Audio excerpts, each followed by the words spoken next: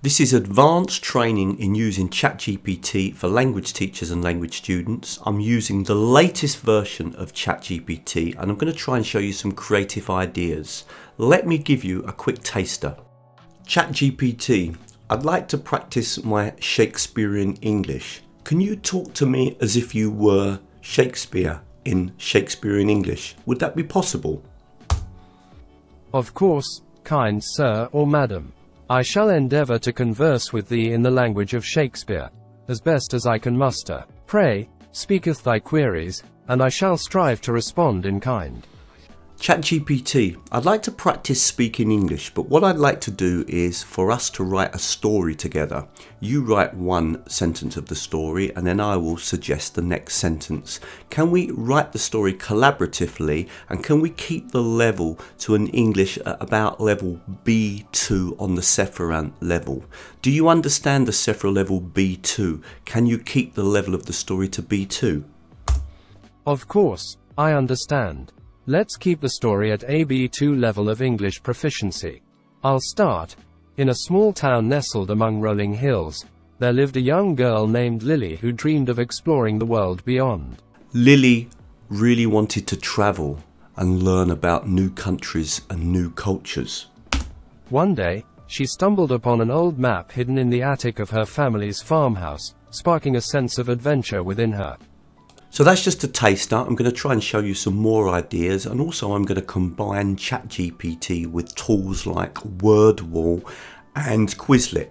Keep in mind as well that these ideas don't only work in English, they will actually work in multiple languages, as all we need to do is download the voice control that goes with ChatGPT, and that actually works in many languages. Really hope you liked the video, and as always, if you do, please like it, please share it, please comment on it, and of course join me on my YouTube channel. One last thing, many people ask me how I make my videos. I use Camtasia. If you want to try it out, there's a link to test it for free in the description. You can also buy it with a discount. I've provided a link there, and there's also a free 6-part course that will take you through everything in how Camtasia works, and I'll also put that in the description. Now, you will need the voice tool for ChatGPT. I'm aware, of course, that if you have the app version of ChatGPT, it already has a voice tool in it, but on the PC at the moment that isn't available, and it might not be available for a while. If you click here, and you can see that I've got it, you can notice also that it doesn't just work in English. As you can see, it works in multiple languages, and for me, for example, learning Polish, it's great news that it works in Polish. Let me just quickly point out how you need to get this app onto your computer. It's very, very simple. So what I'll do is I'll actually remove it from my computer so that you can actually see. So just come down to extensions, just come over to the left here on Google Chrome browser, come down to extensions, manage extensions, and the one that you're looking for is called voice control for ChatGPT, and I'm going to remove it and then I'm going to add it. So just click there and I've now removed it. So how do I install that again? Let me quickly show you. So all I've done is written voice control for ChatGPT for Google Chrome. Make sure you go to the Chrome web store, click here, and then the only button that you need to click on actually is this one here, add to Chrome. Okay, and that will actually add it. Now sometimes when you go back to OpenAI, you will need just to refresh your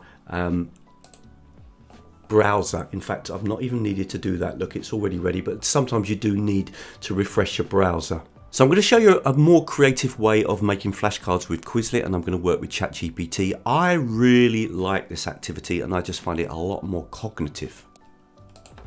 ChatGPT, can you write 10 sentences in the present simple talking about everyday actions that people do? Can we keep the level of those sentences to level A2 on the English Sepharad level? What I'd like is to have the sentences in column 1 with the complete sentence, but in column 2 I'd like the same sentences but only the first word and the last word. And can you put a hyphen between the first word and the last word? Is that clear? Okay, this is something I really like doing, okay? And so what I've now got is these sentences. And what I'm going to do is I'm going to copy those sentences and I'm going to put them into, in fact, let's do it in Quizlet for this example. So I'm going to jump over now to Quizlet and show you how I would set this activity up. Now, I am aware that you've got AI in Quizlet, but at the moment you can't speak to Quizlet to generate content. So what I'm going to do is I'm going to click on flashcards. I'm going to click on create from scratch.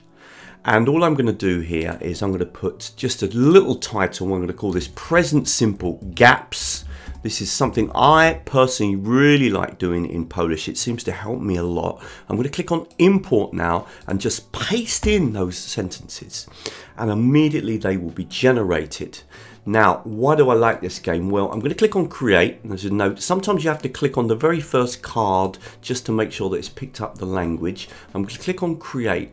I don't know why this works for me, but it just really helps me to understand and kind of practice the words. Let's do the flashcards. So click on flashcards, and there is one really important thing. Go to the options and make sure that we're going to finish with the definition and that we turn on the audio. Now, if we play this activity, wakes up early in the morning. I'm going to click over now, and I've got morning. And I've got to try to remember. So she wakes up early in the morning. I'm going to move to the next sentence. He eats breakfast before going to work. He eats breakfast before going to work. Now, obviously, that's pretty easy for me to do in English. In Polish, it is very difficult. I have recently made a video where I focus on 5 AI tools which are great for developing students' autonomous learning, including Quizlet, and I'll put that on the screen now because that's a great video to watch because there are actually 5 different technologies that I show you. Really quick break from the video, just a few seconds. If you like what you see and you want more free videos, please come over to teachertrainingvideos.com. There's a menu system along the top that you can make use of, but if you scroll down on the first page, you'll see lots and lots of videos. I specialize in the use of technology for both teachers and students in the domain of language learning. Now, if you really want to follow what I do, the best thing to do is to sign up to the newsletter. If you sign up to the newsletter, you get updated with all the latest videos. You also get updated on the webinars that we run, and they're often free, just like the one that you can see on the screen now. And also the blog posts and the courses that I run. But most interestingly, at the moment, if you sign up, you get a free 14-part video course where I basically highlight the most popular technologies on my website and on my YouTube channel that teachers and students have commented on. And there's about 14 videos in total, and nearly everything that I recommend is free. Right, let's get back to the video. Don't forget, if you're finding this video useful, please like, please share, please comment on it because it really helps me. I'm going to show you now a lovely activity combining ChatGPT with Wordwall, and I'm going to show you in Wordwall an activity that I love, that I noticed a lot of teachers don't use and are not actually even aware of, and it's a memory game that's really good for vocabulary and sentences. ChatGPT, can you write me 20 sentences in the present simple at level A2, Sephra level A2, just 20 sentences on the topic of daily routines? Can you organise those sentences into a column in a table for me, please? A2 level sentences 1. I wake up at 7 AM. She brushes her teeth after. Okay, so I've got the sentences now, and this is what I'm going to do with these sentences. This is really important. I'm going to copy those sentences and I'm going to jump over to Wordwall and show you an activity that a lot of teachers often don't use and which I think is really good. So in the past, I've been lucky enough to do some presentations on behalf of Wordwall, so I know the product very well. And I'm going to come down in the activities. The one that I'm looking for is watch and memorize. I'm going to click on that and just paste in those sentences. As easy as that. Very, very simple. And now we're going to play the game. I'm going to just call this 20 sentences in the present simple. Okay, but let's just put that there so that I know. Very simple game. This is a lot of fun, this one. I'm going to click on done. So the idea of the game is that you've got to see a certain number of sentences flash across the screen, and if we come down here we can choose to say, for example, I'm going to choose the speed to be 5, and I've got to remember 5 sentences. So it's going to show me those 5 sentences, then it's going to show me all 20, and it's going to say, well, choose the 5 that you've just seen. So I really like this because it kind of exposes you to lots lots of language. You can use it for vocabulary. You can include pictures as well when you do this activity. I'm just doing it with sentences, but it's great for sentences. It's great for practicing the present simple or the past. If I click here, the game starts, and you'll see that the sentences will come across. So eat lunch at 12:30, check emails in the morning, brushes her teeth, drives to the work every day and calls her parents every evening. Right, okay, so now the sentences will come up on the screen, all of them, and I've got to try to remember those sentences, okay? And if you can see, and then basically the idea is that I've got to click on what I think are the correct ones. So for example, I click on that and I get that one right.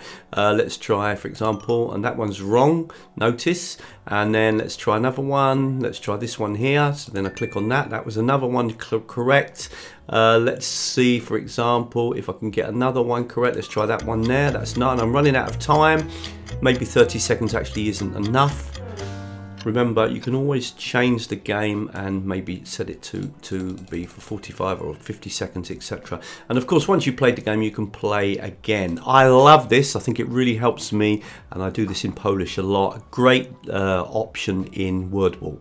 I have actually done an advanced training on using Wordwall and shown you many of the things that teachers don't know about. And if you're interested in that video, I'll put it on the screen now and you can click and watch that video.